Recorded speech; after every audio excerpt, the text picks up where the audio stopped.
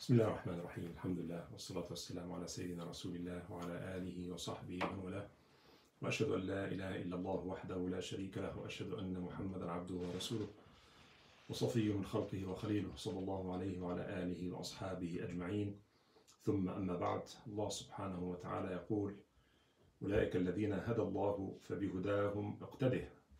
Allah subhanahu wa ta'ala says, referring to the prophets, أولئك الذين هدى الله, those are the ones that whom Allah subhanahu wa ta'ala has guided, so follow their guidance. So that's why it's important for us to know their stories, to know something about them. Today we'll be talking about one of the earliest prophets, Prophet Idrees alayhi salam. Prophet Idrees was mentioned in Surah Al-Anbiya, وإسماعيل وإدريس وذا الكفل كل من الصابرين وأدخلناهم في رحمتنا إنهم من الصالحين.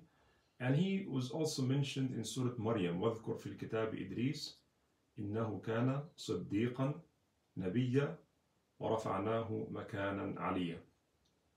The books of history tells us that Idris was the fifth generation after Adam. He is the great-grandchildren of Adam alayhi salam, the fifth generation.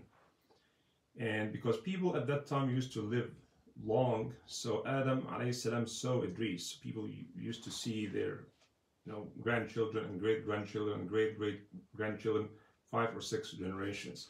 So Idris alayhi salam saw his great-great-grandfather Adam alayhi salam. And as we all know, Adam is the first messenger and prophet who brought or received the words of Allah subhanahu wa ta'ala, the guidance of Allah subhanahu wa ta'ala.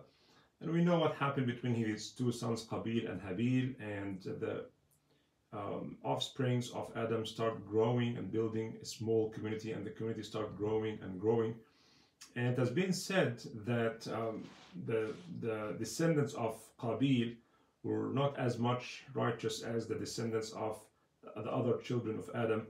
Sheath was one of them. Sheath was one of the prophets after Adam alayhi salam. Although the Quran did not talk about Sheath, but the books of history tell us that Sheath was the successor of Adam. When Adam died, Sheath was the successor of Adam, and he was the leader of the human community, and he was responsible to apply the laws of Allah subhanahu wa ta'ala.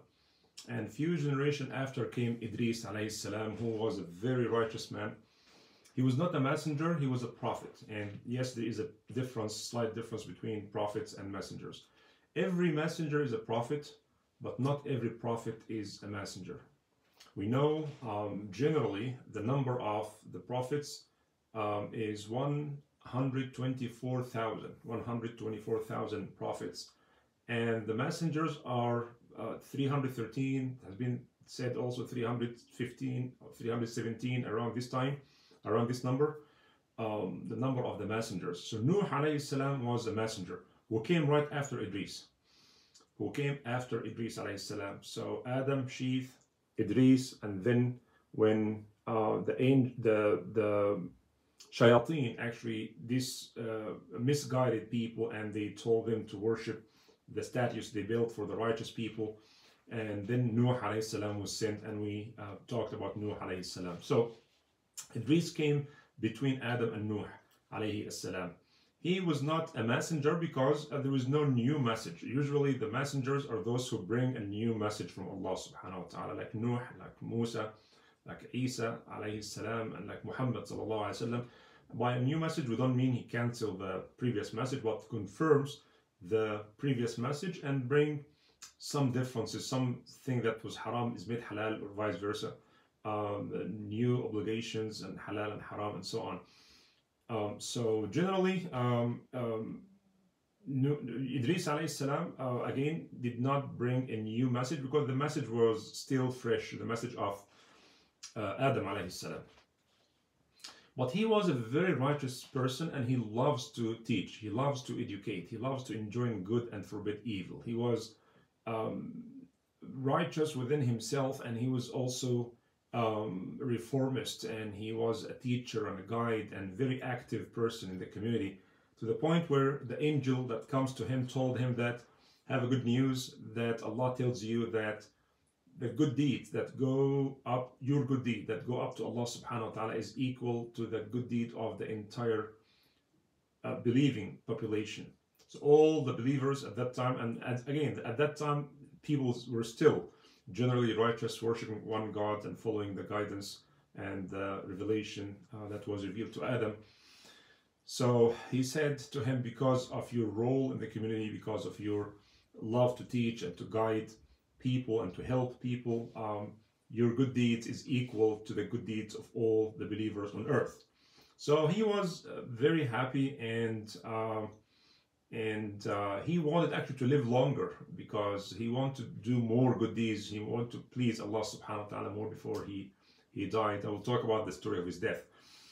But he is also صديقا نبيا. Allah said about him, إنه كان صديقا نبيا ورفعناه مكانا عليا. We raised him to a very high place, or very high status. So whether مكانا عليا could be translated as a high place or high status, two opinions. But he definitely was in a very high status in the eyes of Allah subhanahu wa ta'ala, because people, even the believers, are not equal in the eyes of Allah subhanahu wa ta'ala. Some of them are more righteous than others, and some of them are closer to Allah than others. Some of them are higher in rank than others. And in the day of judgment, all these things will be known. Because Jannah is not one place, as we know, are darajat. Hum darajatun inda Allah. With Allah, people are darajat. There are different levels. So he was raised to a very high place near Allah subhanahu wa ta'ala because of his righteousness.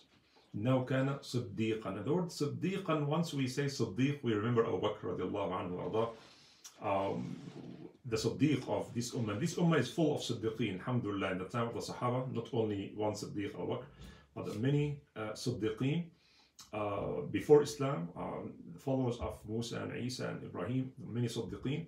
And this ummah will have always Siddiqeen, ثُلَّةٌ مِنَ الْأَوَّلِينَ وَقَلِيلٌ مِنَ الْآخِرِينَ. Maybe those Siddiqeen in the later time are less than the Siddiqeen in the earlier time, in the time of the Prophet ﷺ, but there will always be Siddiqeen. And the definition of Siddiq, from linguistic perspective, the Siddiq is the one who is constantly truthful. Truthful to himself, truthful to Allah, truthful in believing without any doubt in everything that the Prophet says. They see the truth, they follow the truth. They know whatever they know, they follow. So they have no doubt. They don't believe only when everything is going fine, or when you go through some hardship, they change, as many people do. No. Abu Bakr was called Siddiq because he believed anything the Prophet ﷺ says. Anything come out of his mouth, ﷺ, he believes it, even if it does not make a lot of sense to many people. And when people told Abu Bakr that your friend Muhammad ﷺ claims that he went from Mecca to Jerusalem and came back in the same night, he said, if he said that, I believe him. And then he went to the Prophet ﷺ, and the Prophet ﷺ gave him this title, As-Siddiq, Abu Bakr As-Siddiq, because he believes his entire life was serving Islam, defending Islam, following the guidance of Rasulullah sallallahu alaihi wasallam. So we translate Siddiqeen as saints, or saint, saint and saint. The word Siddiqeen is a Quranic term. أولئك مع الذين أنعم الله عليهم من النبيين والصديقين. And you can see that Siddiqeen come right after the prophets. The prophets are on the highest level, and then the Siddiqeen and the Shuhada and the Salihin. So the Shuhada and the Salihin and the Siddiqeen of this ummah are plenty. We ask Allah subhanahu wa ta'ala to make us among them. A person came to Rasulullah sallallahu alaihi wasallam, hadith sahih. He said, Ya Rasulullah, you think if I said the Shahada, I pray 5 times a day and fast Ramadan and give zakah and make hajj, would Allah be happy with me? He said, if whoever does this will be written with the Siddiqeen and Shuhada. Shuhada, those who witness. So, إِنَّهُ كَانَ صَدِّيقًا نَبِيًّا. Idris was Siddiq, very righteous person. Siddiq, he lives his entire life for Allah subhanahu wa ta'ala. At all times, under any circumstances, his entire life is devoted to Allah, to teach the word of Allah subhanahu wa ta'ala, to guide people, to teach them. But he was also a very creative person, that we know that there are so many things he invented. He invented the writing with the pen. He was the first one to write, and it has been said that he used to draw things on the sand, and then he created the pen, and he taught people how to create symbols for the sounds and start writing. He was also the first one to weave wool, and make clothes out of this. And he's the first one to sew clothes. And he was the first one who knew astronomy, and he knows the groups of stars and knowing the direction and so on. So he was a very unique person, very righteous and very useful to the community. And Allah subhanahu wa ta'ala gave him the knowledge of these things. So people used to have like leather of the animals and wrap it around their body, but he knew how to weave wool, and how to sew clothes and so on. So that started very early on with Idris alayhi salam. So he was liked by his community. He was a righteous person. And Ka'b al-Ahbar mentioned a story. Ka'b al-Ahbar was one of the Jews who converted to Islam, and he was a very good Muslim. And Umar radiallahu anhu used to love him and to ask his opinion. So he knows a lot of stories that we call Israelites or Israeliyat, because he was a scholar, a Jewish scholar who converted to Islam. So regarding وَرَفَعْنَاهُ مَكَانًا عَلِيًّا, Allah said we have raised him to a high place or high status. So when the angel told him that your good deeds are equal to the good deeds of all the believers, he said, I wish I would see the angel of death and ask him to delay my death so that I can do more good deeds.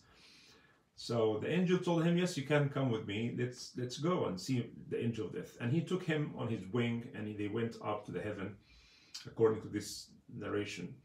And they passed the first heaven, the second heaven, the third heaven. All what we know in this universe is just the first heaven. So you can imagine how big and the first heaven is smaller than the second, and the second is smaller than the third, and so on.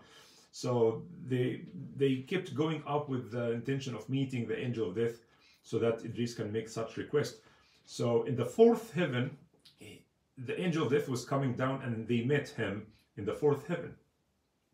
So this angel actually introduced the angel of death to Idris, and Idris to the angel of death. And he said, Idris just have a request. And he said, what is it? He said he wants to live a little longer so he can do more good deeds and more teaching and so on. And he said, you know what? It's very interesting, because I've just received a command from Allah to take the life of Idris in the fourth heaven. And I said to myself, how could this happen? Where is Idris and where is the fourth heaven? So, but now I saw him, and it's time for Idris to go. Is it time? Yes, it's time. Nothing left? He said, no, nothing left. He must die here and now, and he died on the fourth heaven. And in the Hadith al-Isra wal-Mi'raj, Rasulullah sallallahu alayhi wa sallam, when he went up to the seventh heaven, in every heaven he met some prophets. In the fourth heaven he met Idris alayhi salam, who said to him, Marhaban bil-Nabi al-Salih wal-Akh al-Salih. Welcome to the righteous brother and righteous prophet. He did not said righteous son. Adam said that to Rasulullah sallallahu alaihi wasallam, because everybody is the son of Adam. And Ibrahim alayhi salam, when he saw Muhammad sallallahu alaihi wasallam in the seventh heaven, he said, Marhaban bil Nabi al-Salih wa bil Ibn al-Salih. Welcome to the righteous son and righteous prophet. So that's why they said he is not from the lineage of Rasulullah, is not from the lineage of Idris all the way up to Adam. That's one of the evidence that he's not one of the descendants of Idris alayhi salam. But anyways, so Idris alayhi salam died, and Allahu A'lam, that was very unique for him, that he was raised to such great place and died in the fourth heaven. And Allah subhanahu wa ta'ala says, وَرَفَعْنَاهُ مَكَانًا عَلِيًّا. Allah talked about Idris alayhi salam so highly, and he was again one of the first prophets, or among the first prophets of Allah subhanahu wa ta'ala. May Allah subhanahu wa ta'ala send his peace and blessings upon Idris and Adam, Nuh and Musa and Isa and Muhammad sallallahu alayhi wa ala alihi wa ashabi ajma'in.